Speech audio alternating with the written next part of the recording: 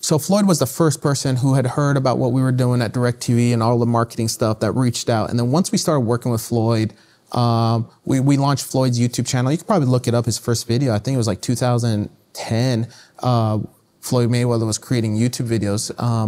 And then right around that time, we launched a kind of similar to what Full Send is doing now with NELK, right? Like one of the reasons why Full Send exists and Happy Dad exists is because brands aren't really keen on working with NELK. So Kyle said, fuck it, I'll just create my own brands, and ended up working to his benefit. And that was the same issue with Floyd back then. Brands didn't really like working with Floyd all too much. So we started the Money Team with Floyd. So the Money Team was something that me, my brother, and Floyd created together, which is his clothing line, now his brand. It's a brand that we had created together. And it was the same thing that kind of going back to today that, you know, Kyle and I have discussed is like, you know, are we going to go chase around and try to sign a deal with Reebok and Nike or Under Armour or whomever, or do we just create our own brand that you actually own outright, which is what we did with Floyd. And a lot of people knew that. A lot of people in the industry said, like, who are these two brothers that are doing all this with Floyd on YouTube, on social media, creating the Money Team brand, you know, and then we would always reach out to people, like give people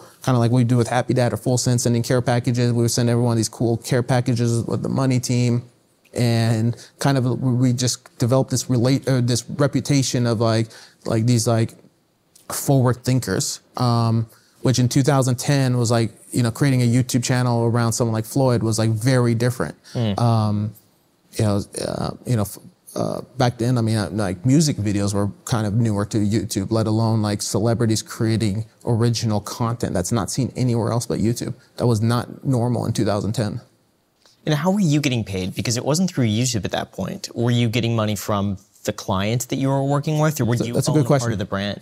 We made a lot. We made no money for a very long time because the clients didn't want to pay because they're like, dude, where do I make money? Like, and by the way, like, why would I pay you? People pay me. So that was their mentality. Yeah, there was no monetization on YouTube. We try to get brands to get on board. And sponsor videos. The problem with that was the brands would say, like, let's just say like a company like Reebok said, like, hey, sure, we'll experiment. We'll give you $5,000 a video, you know, 3 videos, you know, but how do I go to Floyd Mayweather and say, hey, I just got a $15,000 deal from Reebok when, you know, LeBron James is making $10 million a year from Nike, you know? So I didn't even know how to explain that. He's like, dude, I'm not endorsing Reebok for $15,000. So brands, you know, brands were trying to use us as the cheap way to get to the celebrity. The celebrity saw through that, didn't want to do it. Brands wouldn't want to spend more than like whatever this little money that they had to experiment. So we were kind of left out. So we were like, all right, like, we're just going to not make money for a very long time, but build out this network, build out this reputation. And it was really until the Money Team launched. When the Money Team launched, that was started, you know, we created a Shopify site, and from day one started making money off that, which was you know, pretty much a joint venture between us and Floyd. So do you have ownership in the Money Team? Yeah. Still to this day? Yeah. Wow. I have ownership in it, and but also pretty much gave it to Floyd and told Floyd, because Floyd knows I'm doing my thing, and just told Floyd, like, thank you for everything. You got this. Like, you know, and he's got a whole new team running it. So I'm not active whatsoever with the Money Team. But yeah, on paper, I still got ownership. Do you still get royalties from that, or are you just like, you know, you take it, I'm going to focus on this thing here?